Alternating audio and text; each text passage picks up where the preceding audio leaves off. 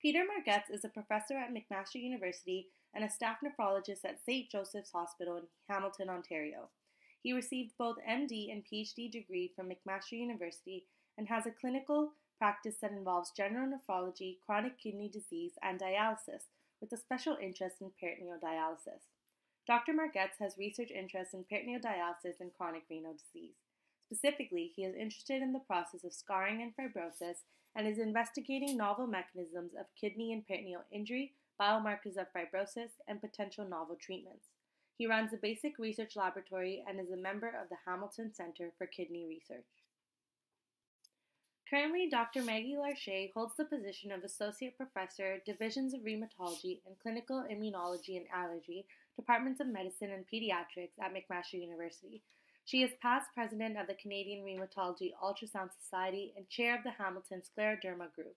She completed her BSc and medical degree from the University of Bristol, followed by a PhD and rheumatology training at Imperial College London, UK, before immigrating to Canada in 2006. Her major clinical interest is in scleroderma and early inflammatory arthritis, with research interests in cellular biomarkers and ultrasonographic and magnetic resonance imaging.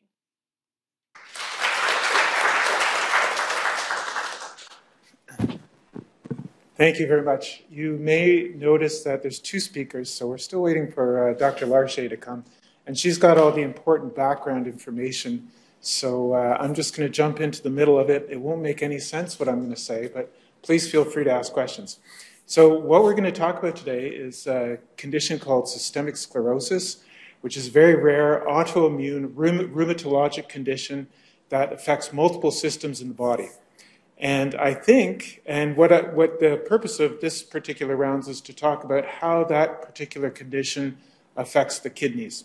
And Dr. Larché, when she does show up, is going to give you a nice overview of the particular condition. But I think what we'll do is just jump right in, because we have a patient here with systemic sclerosis who had a kidney-related involvement. So I think we'll just start with Tara, if we could. Get you to come on up.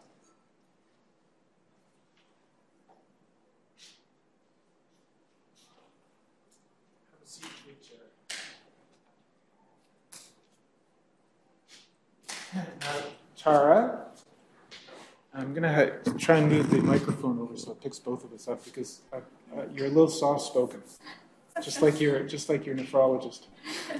So Tara's a geologist who worked at the Sheffield Mines in Labrador, which is very exciting. You have systemic sclerosis, and perhaps you could just give us a brief idea of how this all came about. How did it first present? I began to notice my hands began to get stiff on me, and gradually over a year and a half before I had the renal crisis, I was getting vein nodes, and you can actually see it happening right now. My fingers are going purple, and then my fingers began to curl. And then as that was happening, I was getting extremely fatigued. So just walking down the block was really difficult. I was having breathing issues, and I was having acid reflux and swallowing issues. And that's what I was noticing. And Tara, how old were you when this all first started? I was about 29, 30 years old. Okay. And just as we're going through this, Dr. Larché is here to take over. Sorry. That's okay. So I'll just keep going for a little bit longer, and then Dr. Larché can join in. So, how old were you? I was about 29. 29. So that's pretty common. A lot of autoimmune diseases happen in that sort of age range, and more predominantly in females than males. So you fit the right demographics for it. So what did your doctor say when you told him about your symptoms? When my doctor took a look at my hand, she said it looks like rheumatoid arthritis, and she was going to have me go through x-rays and ultrasounds on my hands. Unfortunately, that was a week prior to when I had the renal crisis happen. And she had taken my blood pressure, as she usually does, and it was in the normal range. So she said to me, with my blood results, that I ended up looking healthy. So she wasn't very concerned about anything at the time. And can you tell us about the renal crisis? I ended up having, it all started with a migraine, and I've had migraines in the past, and all of a sudden I went home, and usually the migraine after I throw up goes away, but as I was throwing up every half an hour to an hour, it was getting worse. And so I noticed that by the morning time, it got into the back of my head, and I was very disoriented, and I could feel my heart racing. And I just said to my mom, I was visiting my mom at the time, and I said, let's wait till the afternoon and see what happens. She's probably a really bad headache. And that's when I went back to bed, and I woke up 8 days later in the hospital, getting told that I had blood pressure that was 252/192 when I arrived at the hospital. And my creatinine was up into the 200s. And my kidney function had gone to 60%. And my brain had swelled as a result of the blood pressure increase because of my kidneys. And that swelling caused me to have a migraine, which caused me to have a seizure, which my poor mother ended up finding me. And I didn't wake up from the seizure.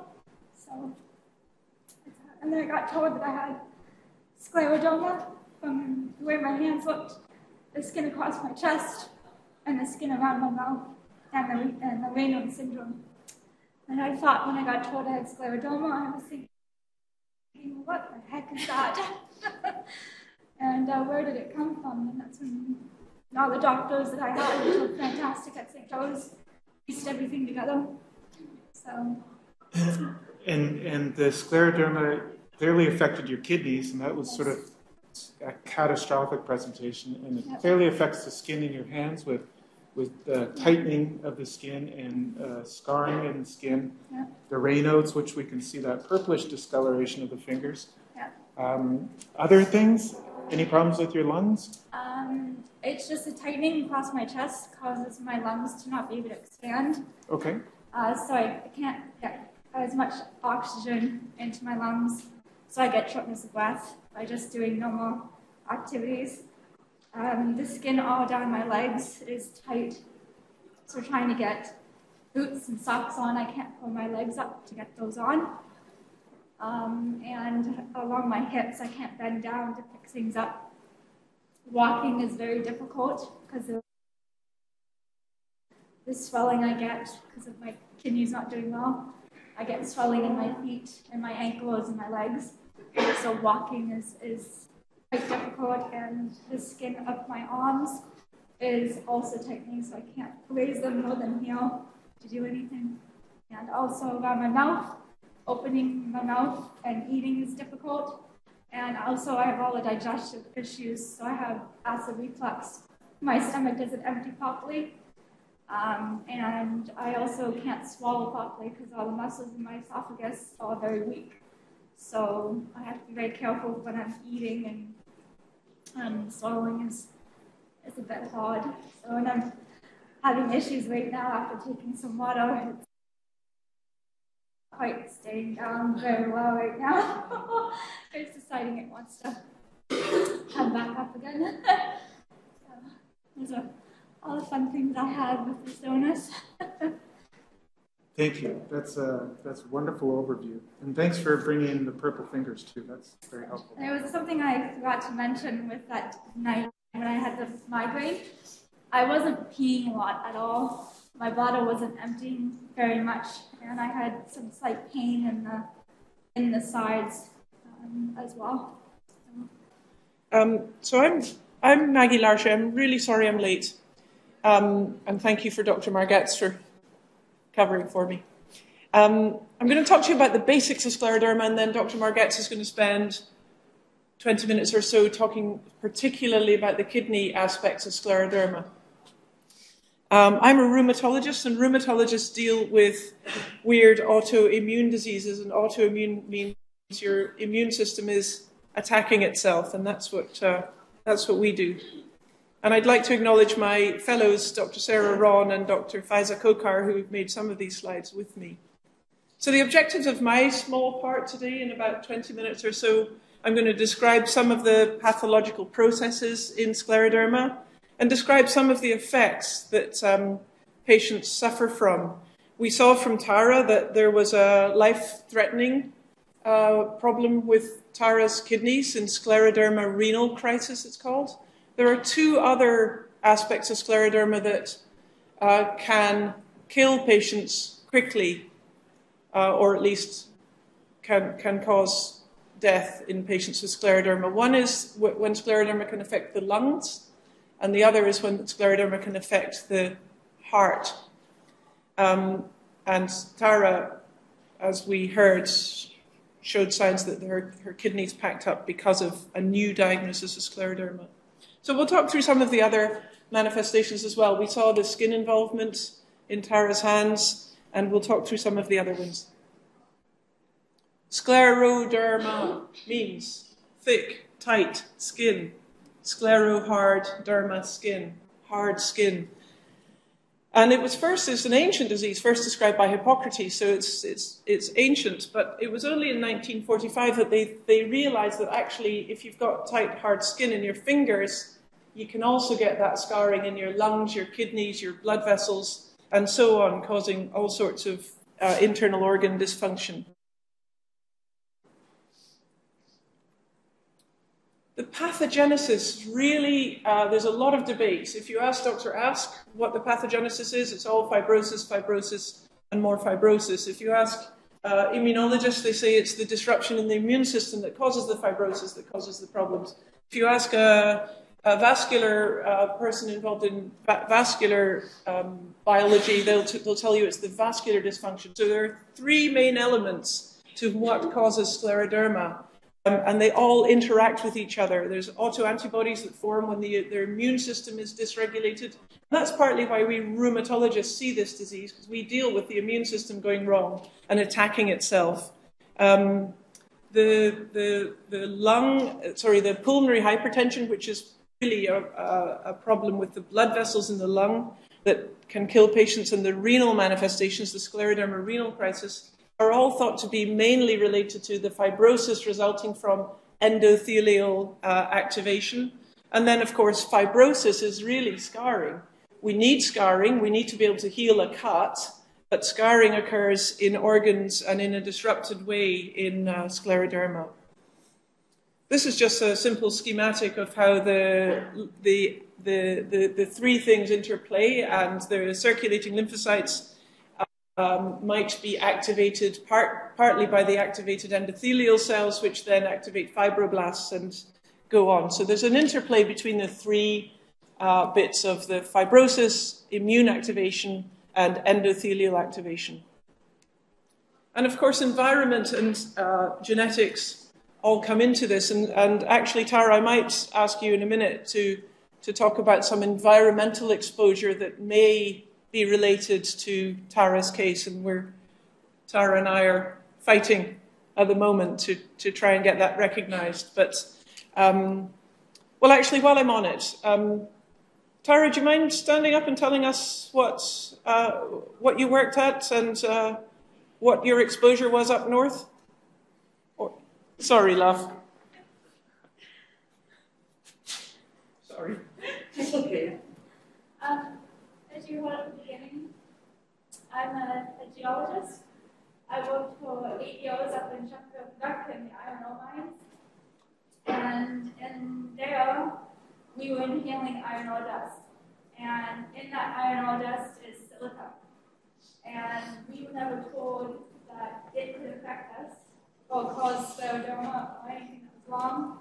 And all we were provided with were dust masks, and we were told that it was for convenience sake if it was buggy masks. I did not know that when you get around silica, you need to have an N95 mask, properly fitted. Didn't know that we had to have procedures in place to deal with our clothes, to deal with washing, cleaning, anything like that, or how to be around this dust. properly, and that's where we believe I got this illness from, because the symptoms began to show up about a couple of years after I got exposed to that filter dust. Yeah. And this isn't dust that we all think of as dust in our living room, right? It's not just a little bit of dust that you see in your living room. It's proper dust, right? You had clouds of this stuff around you, and the real challenge with the environmental triggers is that it can often happen years and years after exposure, and you say, I'm not sure if I can link this, but there's a very clear link. The first one I've got here on my list of environmental exposures is silica. Thank you, Tara. So don't forget about environmental toxins too. So what about the immune system? I'm not sure how much immunology you've done, but I'll just do a really very quick update on innate versus adaptive immunity. The innate immune system involves phagocytes and natural killer cells amongst other cells, and the complement pathway, and those things occur super quickly. They're designed to act very quickly in order to get an immune reaction to whatever trigger it is. And those occur, as you see in the bottom timeline there, across the bottom here, within hours. The adaptive immune system occurs within days, and that allows your body to then generate a memory of what's gone on and what they've had a reaction, and now we've got a memory to this, and now if I've previously had flu, I can now attack the flu virus, right? That's the whole point of the adaptive immune response. The innate is hardwired, it's fast-acting, and it's your Superman here. Whereas your adaptive it's able to learn and remember, and it's slower. And these are all the other guys who come in after Superman's been in. Anybody? Anyway. What does the adaptive immune system do? Well, it essentially starts the process to destroy an intruder, okay? And that's the whole point of an adaptive immune response. You get a bacterial infection in your finger, and your immune response comes in and says, okay, let's destroy this. And then it remembers, so next time you get the same, like I said, flu, if you've got flu for the second time, your memory cells, your B cells and T cells that have the memory can then attack. What goes wrong in autoimmunity, partly what goes on in autoimmunity is that your cells can be non-intruders, so not toxic or causing trouble, but they get labeled as an intruder and they get an immune reaction to them. So what we measure in the blood of patients with autoimmune diseases is this ANA, anti-nuclear antigen. And what is an anti-nuclear antigen? It's a protein that is expressed on the nucleus of the cell, and we can measure that by the test here on the left of the screen here, which is an immunofluorescence. So what they do is they put cells on a plate, and they put human cells on a plate which have a nucleus, right? And then they add my serum, and if they add my serum neat to this, my serum will have antibodies in it that will attach to the nucleus. They then dilute that serum, 1 in 40, 1 in 80, 1 in 160, so they're called serial half dilutions. And if I'm still showing a positive at, say, 1 in 160 dilution, then that's a positive test. Now, what is that more than 90% of people with scleroderma have a positive ANA test. So there's some immune dysregulation there. And there are particular types of the ANA. If we break down what parts of the nucleus they're looking at, we call these extractable nuclear antigens. And there are 3 main extractable nuclear antigens that we measure in scleroderma. There are anti-SCL70, anti-centromere, and anti-RNA polymerase 3, as you see in the column, the first column here. And they can be associated with different disease phenotypes. I've told you scleroderma means thick, tight skin. If you have limited skin involvement up to your elbows, up to your knees from distal to proximal, we call that limited cutaneous systemic sclerosis. If you have skin involvement, including the chest, all the way up your legs, all the way up your arms. That's called diffuse, which Tara has. And the different antibodies make you more prone to different manifestations of scleroderma. Having said that, a positive ANA or a positive ENA doesn't equal scleroderma, and you need all the symptoms or some of the symptoms to help you make that diagnosis. The terminology is horrible. I'm not going to talk much about localized scleroderma, which is really only localized to the skin, or there's then systemic sclerosis, which Tara has, and Tara has the diffuse type of systemic sclerosis. I don't mean you to write all this down or take notes on all of this. I just mean this slide to tell you that it can affect almost every organ. It doesn't usually affect the brain, unless, like Tara's case, you have such bad hypertension or high blood pressure that you get seizures and need to be in a medically induced coma. So it can affect any organ, really apart from the brain. And I'm going to talk about some of those in a bit more detail. Not everyone gets every symptom or every complication. And the outcome can be very variable. Some people have just skin involvement that troubles them. They get contractures of their fingers, but actually over years and years and years, they do not get the life-threatening complications. Other people like Tara present with the most significant life-threatening complication, and then the skin might ease off after a few years and then leads a healthy life. That's what we're planning, isn't it, Tara? So it's a really, as you can probably hear in Tara's voice, it's a really emotional diagnosis. It's a roller coaster. It can be months to years of symptoms before you're diagnosed. You were not in that category. But there are loads of questions. What causes it? Did I do something wrong? What did I do to get this? How can I get rid of it? What can I do to help myself? I don't want medications. That's hideous. And then what about the future? And that's the most difficult one to answer in clinic. What about the future? I don't know.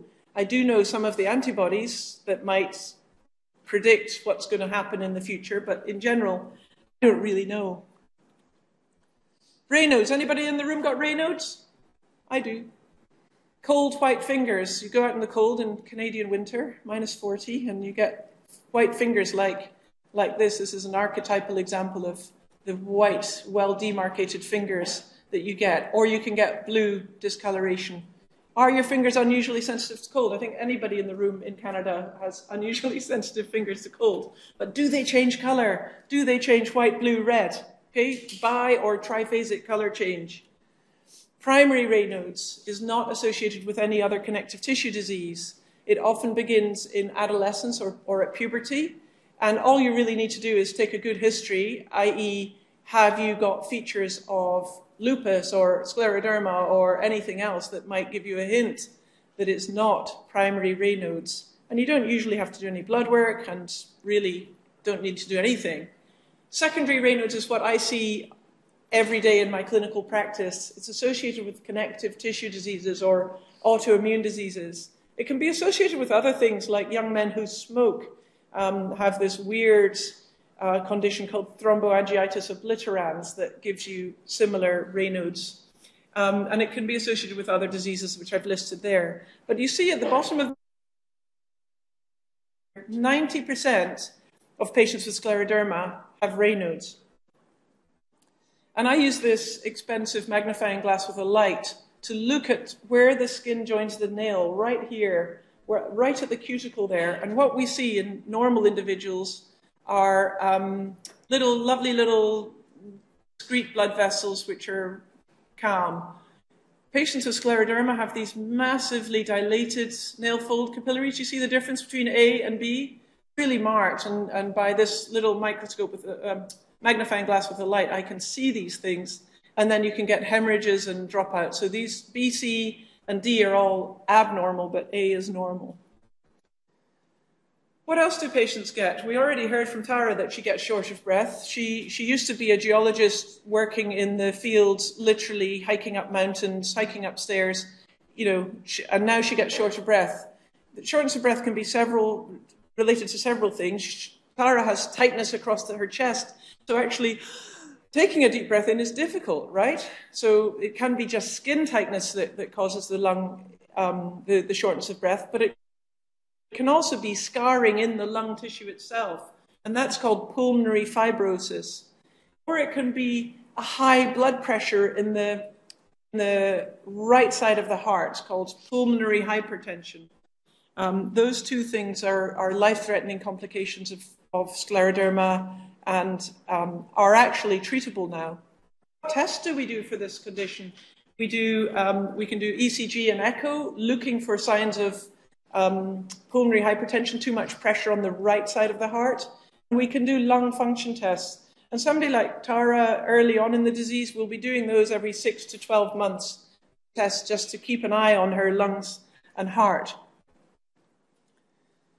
What about treatment of pulmonary fibrosis? Well, we do have good treatments now that can maintain the disease as it is. We don't have any treatments that can reverse it, but we have treatments that can maintain it.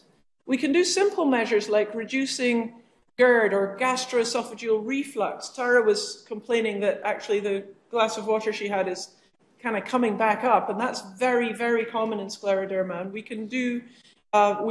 can help with the GERD, because if you can imagine, if you're spilling acid, it's coming up from your stomach, and you're spilling it into your lungs, that can cause fibrosis itself, let alone having scleroderma causing the fibrosis. So we know that, so we should help that. And then there are two main strategies of how to deal with the scarring in the lungs. We can use antifibrotics, which try to stop the scarring, stop more and more scars forming, or we can use immunosuppressants. And it depends what type of pulmonary fibrosis you've got, tells you which medications to use. What about treatment of pulmonary hypertension? That's the extra high blood pressure on the right side of your heart. We know with better medications now, we've got improved survival of this condition. And there are a multitude of drugs that literally just open up the blood vessel in the right side of that heart there.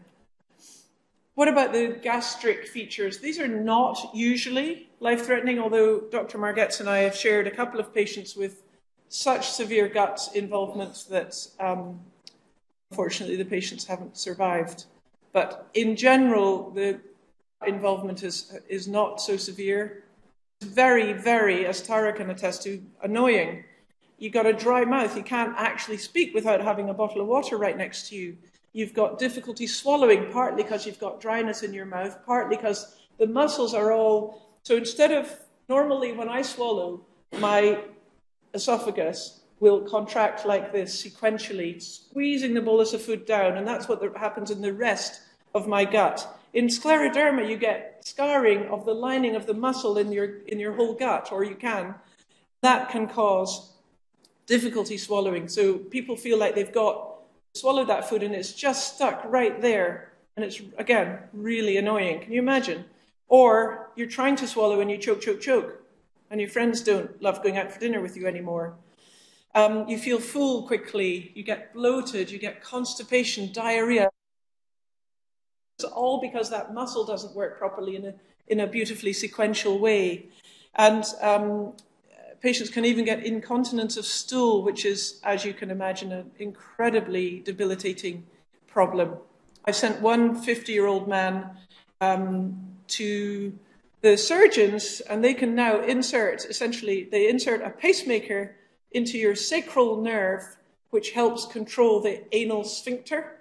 And that's really helped him with his incontinence problem, right? So there are things that we can do to help, and most of the GI support GI treatment is supportive. So we help with the GERD, we help with the dry mouth, and so on. There's no good treatment for GI.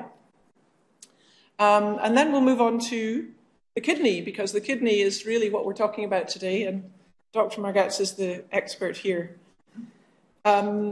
So in summary, we've got this aberrant immune response. There's too much collagen being deposited. There's fibrosis or scarring. We've got endothelial dysfunction and platelet activation, all causing the pathology here. And each patient is different. There's a multitude of different symptoms that they can be complaining of. Blood work can be different in each patient, and we use a different combination of medicines. So thank you very much for your attention, and I'll hand over. Thank you. Okay, as Dr. Larché And I am a kidney doctor. I work mostly over at St. Joe's, and I'm going to talk about the renal complications, which Tara clearly has experienced and outlined. So here's your kidneys. You have two of them. They sit towards the back, and their main job is to filter your blood.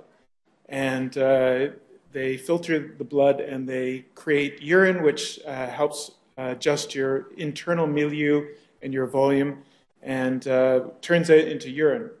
So the kidneys are actually very complex. I'm going to go through it very briefly, and they're very important. As Tara has indicated, the diseases of the kidney clearly are life-threatening. And really that's why kidney doctors tend to be some of the smartest people that you'll find in the hospital because, oh, sorry. So as I mentioned, the main job is to filter the blood, and we talk about a blood test called creatinine, which is an enzyme. Everybody has it in the blood, and it's filtered out by the kidneys. And we use that to calculate a glomerular filtration rate, and that's how much blood the kidneys are filtering every minute.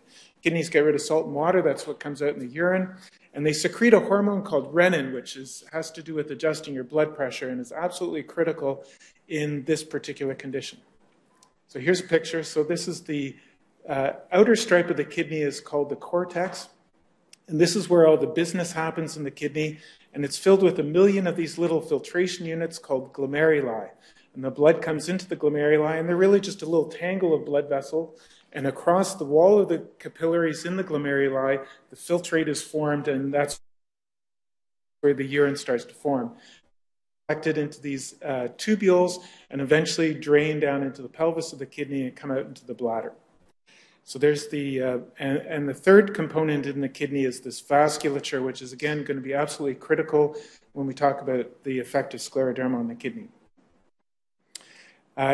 So if we take a glomerulus and the tubule that's attached to it, that's the functional unit of the kidney, and it's called the nephron.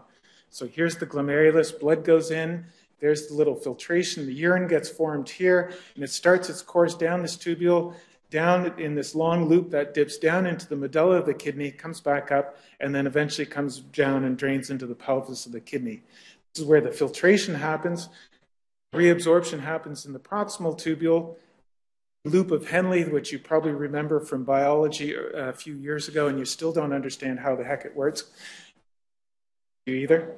There's a fine-tuning segment here, and then this is the most important part that we need to talk about for scleroderma and scleroderma renal crisis.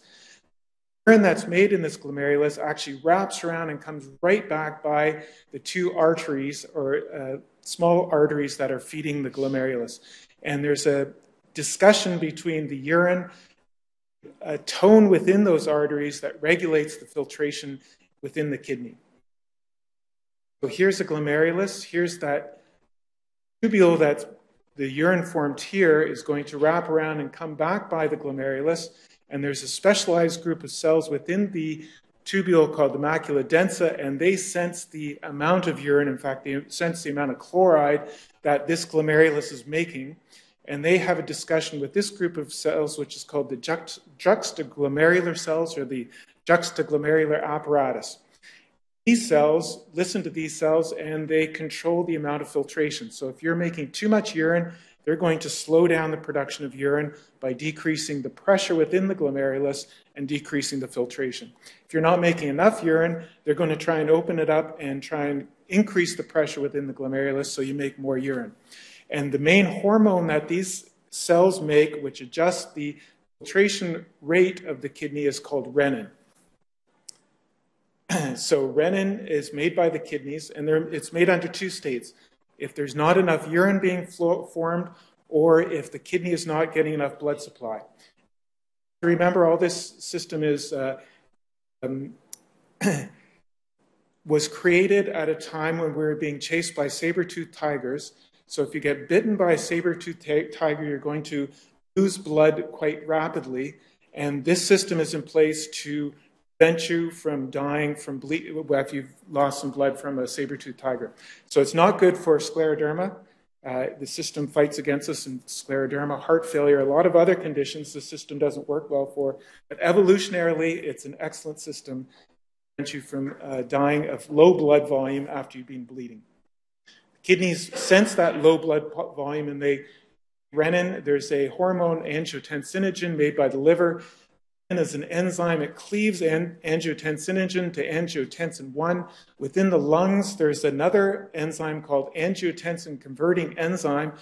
Going to convert angiotensin 1 to angiotensin 2, and it's got a whole plethora of actions. It's going to turn on your sympathetic nervous system, which is going to increase your blood pressure, and it's going to squeeze on the kidneys to try and slow down urine production. It tells the kidneys to reabsorb salt and water, so you're not going to lose more volume through the kidneys. It creates aldosterone through the adrenal cortex, tells the blood vessels to squeeze to try and push your blood pressure up, and also causes the reabsorption of water. So this whole system here is there to try and increase your blood pressure when your overall blood volume has been reduced.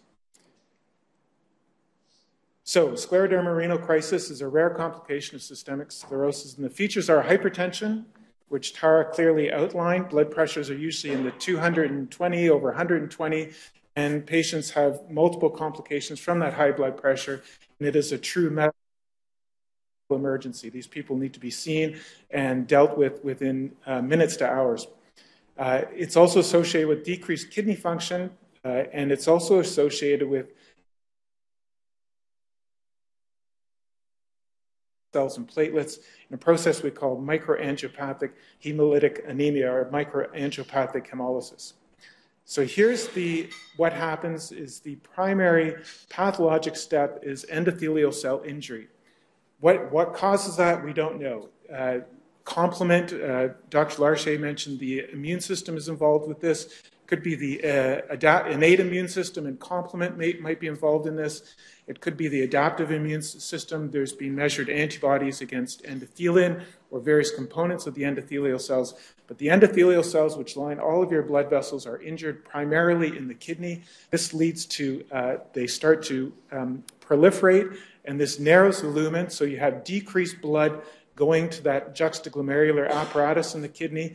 The kidney does not like that, and it starts to create that hormone called renin. The renin causes that whole cascade, and angiotensin gets formed, and that causes hypertension, and the hypertension causes endothelial cell injury, which causes it, and you can probably see at this point where this is all going to go, because this is going to keep going round and round and round until people go into kidney failure, they have malignant hypertension, and will eventually cause death. Here's the experiment we did several years ago. Dr. Geyer, who's a PhD student in my lab, did these experiments with a mouse model of endothelial cell injury. This portion of the glomerulus here, and we're looking at it under electron microscope. On the outside of this capillary loop is a very intricate cell called the podocyte, which wraps around the capillary loop and is part of the filtration barrier. Inside is the blood system, and these large black things are blood cells. So the blood's here and the urine's being formed here. And aligning the inside of the capillary are the endothelial cells. You can actually see there's these very fine little holes within the endothelium. So these are very specialized endothelial cells. They're called fenestrated endothelium. They've got holes in them to allow a lot of stuff to filter across there, so we can make a lot of urine. In our model, we caused injury to the endothelium, and you can see these cells start to swell up, and they actually start to create this extra material between the cell and the basement membrane, and closing, you can see the lumen becomes narrowed within that. So that's an endothelial cell injury, which is happening with the glomerulus. Elsewhere in the kidney, the same process happens. So this is a normal kidney here. Here's the glomerulus over here. Here's those tubules. Here's a blood vessel within the kidney, an arteriole, and these are the endothelial cells lining it, so that's normal. Abnormally, those endothelial cells start to swell up, they start to proliferate, they fill in the hole, and you're squeezing a little bit of blood through there, and you're decreasing the blood flow to the rest of the kidney. The kidney is also quite remarkable because it has two sets of capillaries in series, so that the glomerulus is a tangle of capillaries, or little blood vessels, and then there's a portal vein that goes to a second capillary system which wraps around all the tubules and supplies blood and oxygen and nutrients to the tubules. So if you start to injure the blood vessels here, here, and here, you can see what's going to happen to the rest of this nephron is no longer going to have sufficient blood supply. It's going to become hypoxic. It's going to die off, and eventually you'll get scarring. You're going to lose some of the filtration units of the kidney. And at the end of the day, if we happen to treat this appropriately and we can fix the problem and get people through it, as we did Tara, she's still going to be left with decreased kidney function, which she was telling me about earlier, because she's had scarring within the kidneys through this particular process. So, for scleroderma renal crisis, I mentioned severe hypertension, renal failure, and hemolysis. We see it in about 10 to 15% of patients with diffuse scleroderma, which means scleroderma affecting more than just the distal part of the arms and legs. And it's very rare in limited form of scleroderma. It's associated with full-on kidney failure requiring dialysis in about half the patients who present. Tara was lucky. She was treated fairly early for this. She was treated appropriately with the right medications, and she avoided having to go on to dialysis. Interestingly, about a third of the people who get kidney failure and go on to dialysis, 8 to 10 months after that, they start to make urine and their kidney starts to recover to the point where they can come off dialysis. And certainly this condition is seen in patients who have worse scleroderma, which means more rapidly progressive scleroderma. Here's some of the risk factors. So this is a group of patients with scleroderma renal crisis. This is a group of patients without scleroderma renal crisis. And you can see that things like pulmonary hypertension and cardiac involvement is more common in the patients who do get scleroderma renal crisis. Interestingly, a history of being given prednisone, which is one of the immune suppressing drugs we used to use a lot, is those patients are more likely to get scleroderma renal crisis and also in diffuse disease. Okay, I'm going to talk about treatment, but before we get there, we'll start with a snake. Anybody know what this one is? It is the Brazilian pit viper. And it has a venom, so it bites small animals. And the one thing it does is the animals that get bitten, their blood pressure drops quite dramatically. So within the venom, there's all sorts of other things within the venom, but it has a peptide which causes the victim's blood pressure to drop dramatically. And the peptide actually blocks this enzyme right here, the angiotensin converting enzyme. And about 60 years ago, scientists were working on this, figured out about this enzyme, angiotensin converting enzyme, and they had a brilliant thought that perhaps they should make a drug that blocks that, and if they could block that, they could block all these side effects from angiotensin, including blood pressure. And in 1981, Bristol-Myers Squibb patented a drug called captopril, and its sister drug is called enalapril, which is the one Tara was explaining that she was on. And in fact, they did a randomized controlled trial. This came out in 1987 in the New England Journal of Medicine.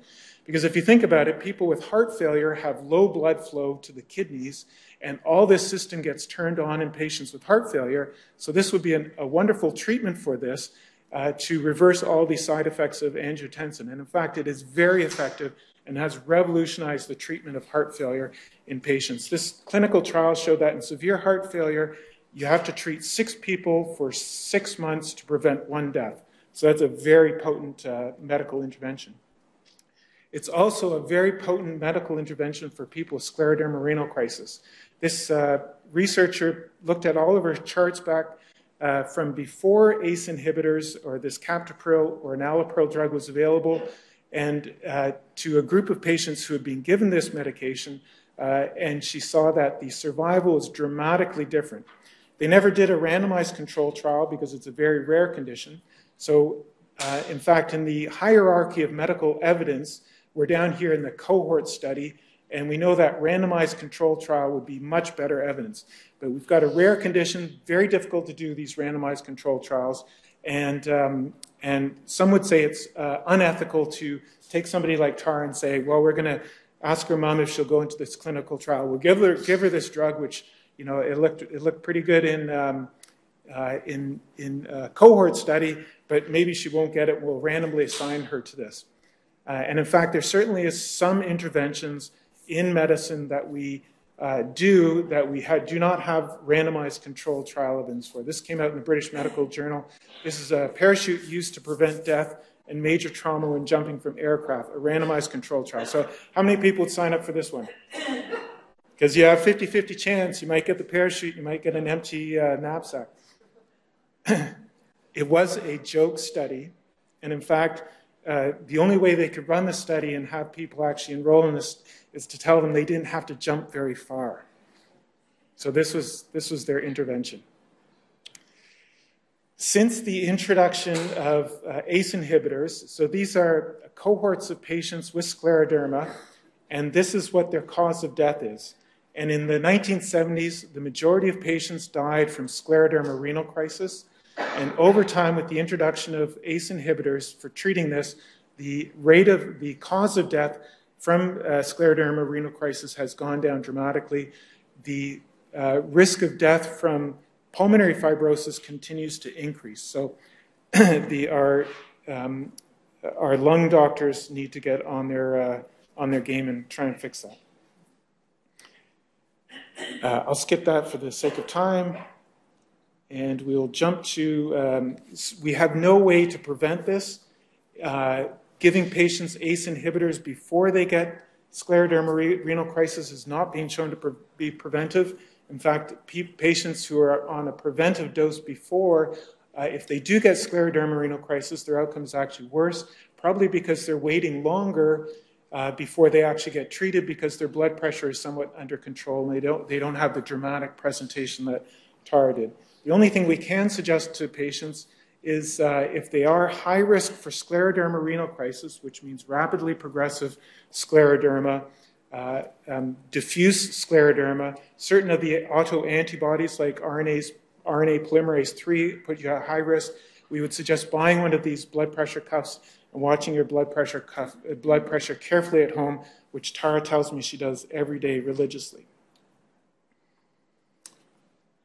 Here's the outcomes for patients with scleroderma renal crisis. Victoria Steen has probably the largest cohort, and you can see that almost half the patients in the cohort ends up on dialysis. Some of them temporarily, and some of them get off dialysis. The mortality rate at 5 years is quite variable, somewhere between 20 and 30%. So, to summarize, scleroderma renal crisis is the most common renal complication of scleroderma, but it's actually a very rare complication overall.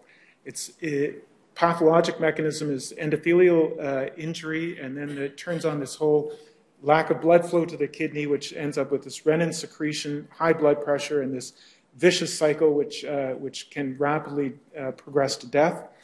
Early diagnosis and treatment is crucial. The only prevention we have is blood pressure monitoring.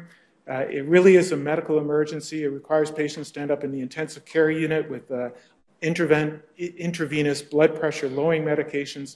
As I mentioned, ACE inhibitor therapy is absolutely essential. Half the patients will end up on dialysis, and a third will recover enough renal function to become independent of dialysis. I've got 1 minute left.